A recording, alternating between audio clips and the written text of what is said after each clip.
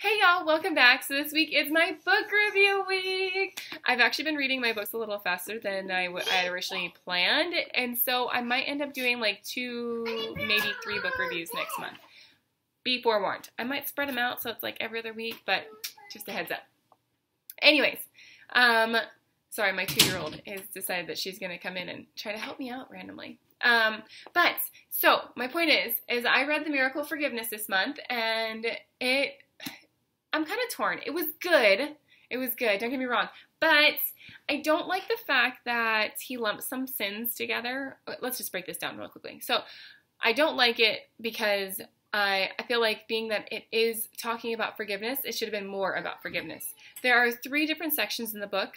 There is the sin part where he explains what sins are and when you should confess them.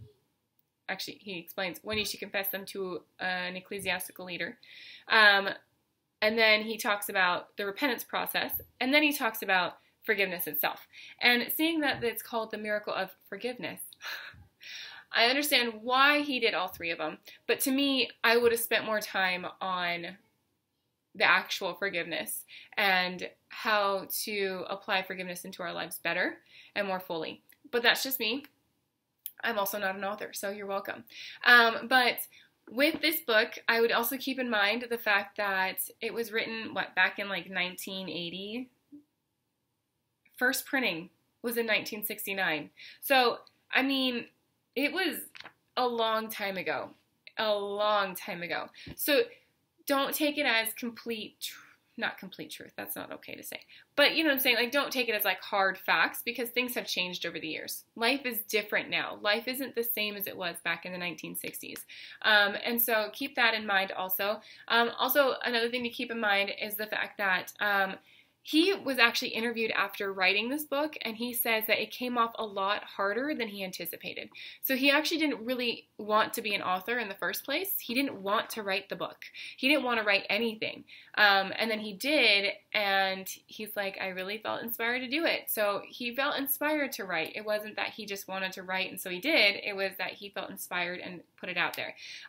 But it did come off a lot harder than he anticipated, and he was hoping for years that they would stop reading the book. So he's actually I bet he's kind of grateful right now. I know his family, when they heard that they weren't going to be printing the book anymore, they were actually kind of grateful because they do remember having conversations with him about the fact that he wished that it hadn't been printed or that he wished that they would stop reading it or something to that effect. Look it up. You can see what he says. There's a couple of interviews where they talk to his son, and I think one of them actually quotes him particularly, or not particularly, him specifically. That's the word I was looking for. Him specifically. But let's go into what I like. So I already talked about what I don't like. I don't like the fact that it's broken up into 3 different stages, or not stages, 3 different sections.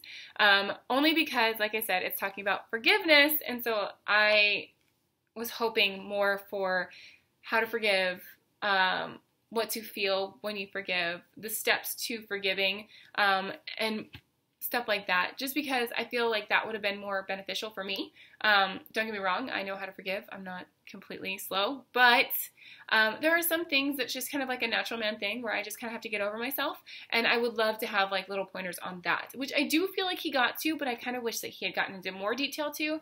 And I think that if the book had been more about forgiveness instead of about repentance and sins sins and repentance in their entirety as well, then I feel like that would have been more applicable to the title especially.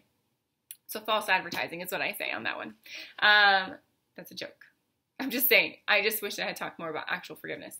But the forgiveness part is actually my favorite part of the book. I love the different things that he says and how he explains how we should forgive and why we should forgive, and I love how he brings the scriptures into it, and he talks about how the scriptures are teaching us how to forgive and how God is teaching us how to forgive.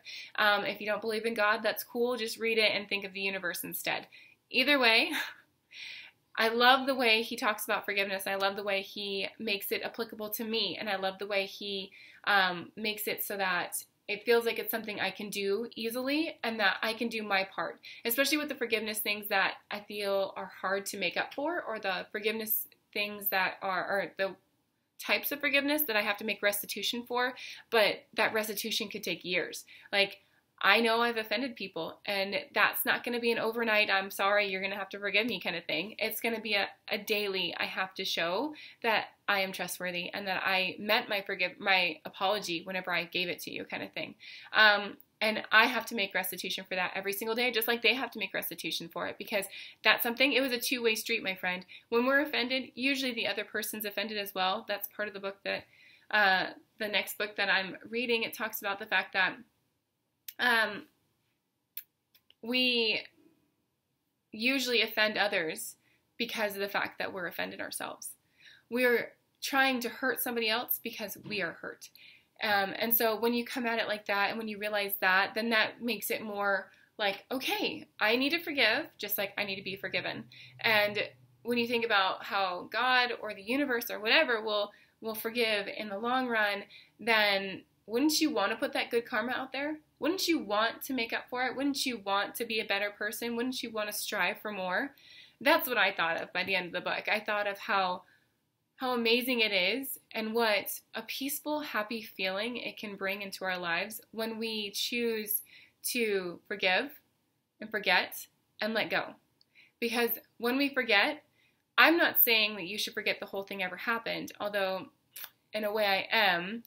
I'm not saying that you should forget how they made you feel.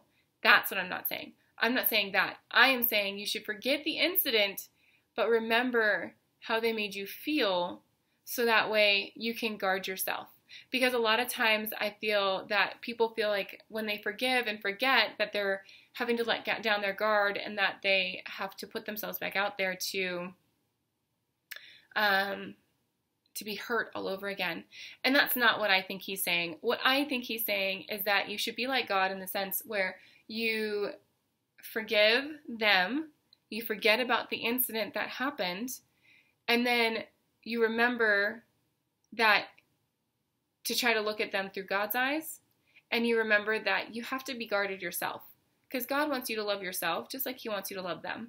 And when you do that, when you guard yourself, you're going to be able to love them more, because you're able to set those boundaries. And those are healthy boundaries. Those are healthy boundaries that everyone has to respect and everyone has to follow.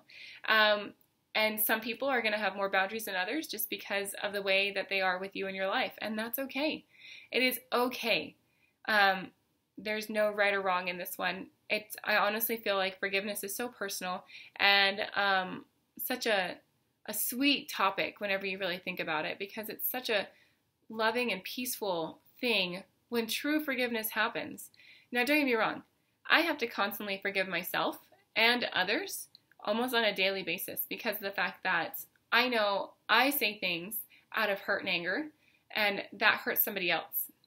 I have to forgive myself for that, just like I have to forgive the other person for retaliating and saying something to me. I do things all the time, just like I know other people have done to me, that I know is going to hurt somebody. Or I'm so stuck on what I want that I'm unwilling to look at things from someone else's perspective. And that's hard. I think that's the hardest thing a lot of times, especially when it comes to forgiveness, is that we're all like, oh, well, I don't need to forgive. They need to forgive. And I'm saying we all, because it's all of us. It's not just me. It's not just my husband. It's not just our children. It's not just my family. It's not just his family. It's not just, there's no just one person for this one. Everyone is very much of the personality and perspective of, it's not my job, it's their job. And that's not okay. And so when we come at it from the perspective of, I want to love this person more, and I want to show them that I value them, and I want to show them that no matter what they do, God still loves them. How can I do that in a way that will help build that trust back with me? And so I think that's the most important thing that you can take away from this book. If you read it all the way, but at the same time, take heart to the ending, especially the last, how many chapters? I believe it's the last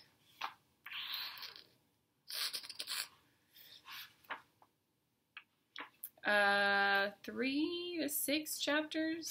I want to say it's 3 chapters.